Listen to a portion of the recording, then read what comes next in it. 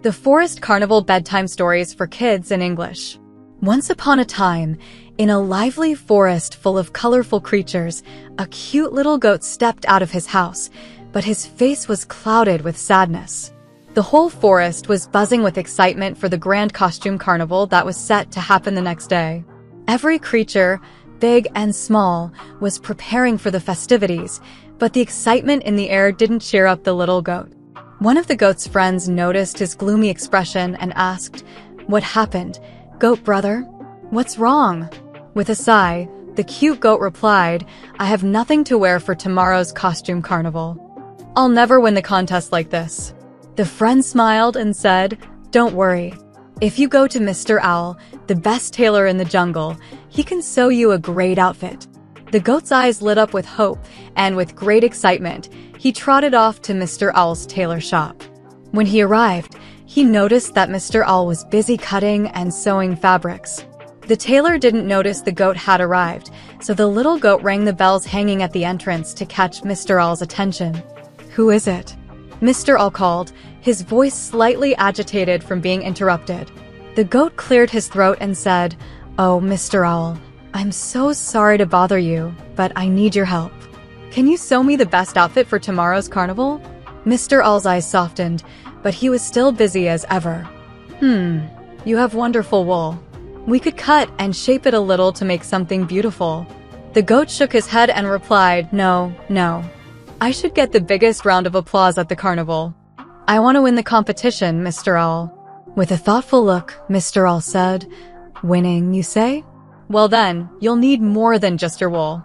If you truly want to shine, you should bring some of the sad parrot's colorful feathers and gather magic stones guarded by the lions behind Mount Geible.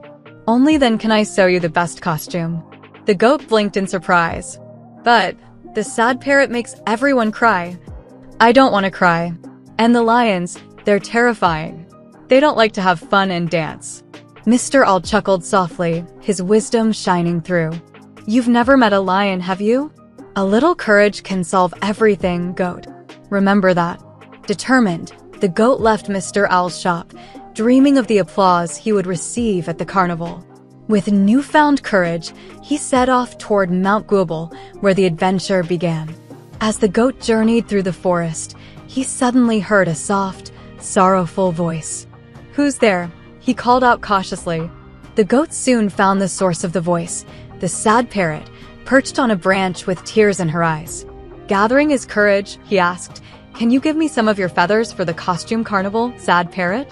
The parrot sighed deeply. "My feathers will only fall if you can make me laugh, but I only laugh once in 1,000 years." This news made the goat's heart sink, but he didn't give up. Despite the sadness that hung in the air, the goat began telling funny jokes, pulling silly faces, and dancing around in the most awkward way he could think of. At first, the parrot seemed unmoved, but then a chuckle escaped her beak. That chuckle turned into a full belly laugh. It had been 1,000 years since she had last laughed, and as she laughed, colorful feathers from her tail fluttered down onto the ground. "I never thought I would see you smile, but thank you, parrot with the beautiful laugh," said the goat, gathering the bright feathers. Filled with joy, the goat continued on his journey and began climbing Mount Geible, which loomed in the distance. After a while, he reached a wide, flat plain where a large, mysterious black stone sat glowing dimly. But the goat wasn't sure how this dark stone would help him create a colorful costume. Just then, 2 mighty lions leapt in front of him, causing the goat to stumble back. "Who are you?" growled one of the lions, their sharp eyes focused on the goat. With a nervous stammer, the goat explained, I wanted to get a special stone for tomorrow's carnival." One of the lions narrowed his eyes and asked, "That's the carnival where everyone dresses up in colorful costumes and the best one wins applause?" The goat nodded quickly. "Yes, that's the one." The lions whispered to each other, then one said, "We'll give you this special stone on one condition.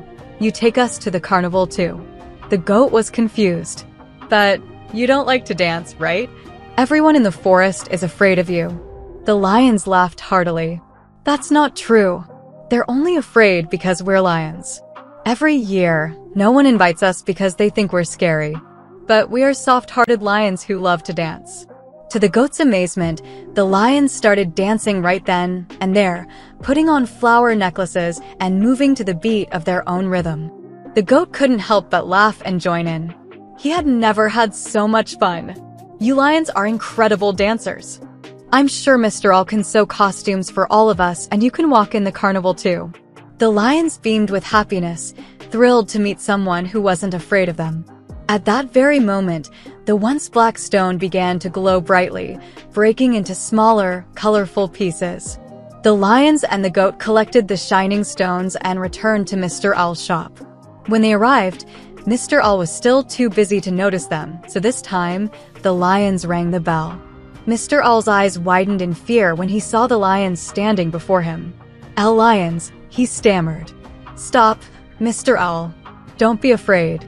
They're not scary at all. Watch, said the goat. And right on cue, the lions began their dance again, spinning and twirling with grace. Mr. Owl's fear melted away as he watched them. These lions are amazing, he exclaimed.